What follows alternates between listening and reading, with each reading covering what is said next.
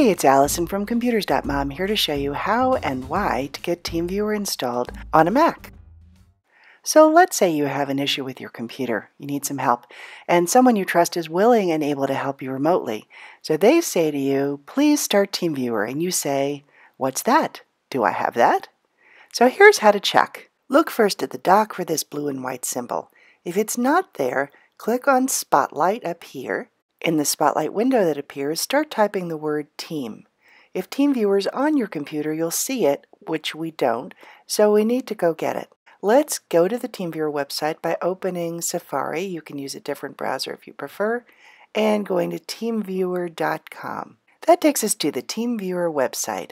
Click the download button here to go to the download page. It knows you're on a Mac already, and when you scroll down this page, you'll see a green download button.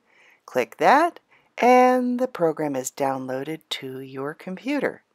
Now, all we have to do is close the browser and click on this downloaded file to begin the installation process.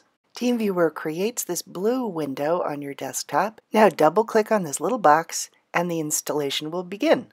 Click Continue, and Agree, and Install. At this point, you need to type the password you used to log onto your computer, not your Apple ID password, just your normal login password. And the installation process finishes, and here's TeamViewer running. Now, we don't actually need it running right now, so let's close that. And when you finish the installation and close it, it moves the installer file, that's sort of the package it came from, to the trash, because we don't need to install it. Again, we've already got it. Notice, by the way, that the desktop background may change while TeamViewer is running. So I can close it by just clicking right here on the X, and we're back to normal. That's all there is to it. Now that you have it installed, our next video will show you how to use it. Thanks for watching. Please like this video and subscribe if you found it helpful.